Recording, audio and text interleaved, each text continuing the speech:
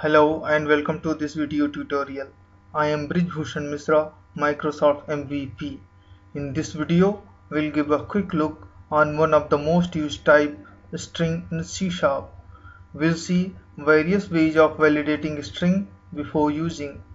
Say we want some proper string value after validation. It could be a string variable or a property of a class of type string or a controls text property in any UI based application. Here we could have four possible values. Here first variable value is null. Second value 1 is empty string. Third value 2 contains only white spaces. Fourth value 3 is correct value. This should only pass the validation. Some developers uses the following way, but this has a problem because it passes if string has empty value.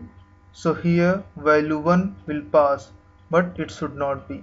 Some developers add two checks, one for null and another for empty string.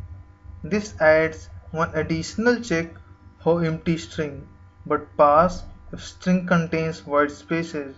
So here value 2 will pass. Some developers also use isNull static method of type string. This is same as earlier one and have the same problem. .NET 4 introduces one more static method to type string, isNull that serves most of the purpose. As name suggests, it checks whether the string is null or empty or contains only white spaces. This is very common scenario if accepting user inputs. Here only value 3 will pass and rest value 1, value 2 will fail, which is correct. So use the new method and this is more elegant and readable way to check the string. This is quick and easy way to validate a string variable. Thank you for taking your time to watch this video.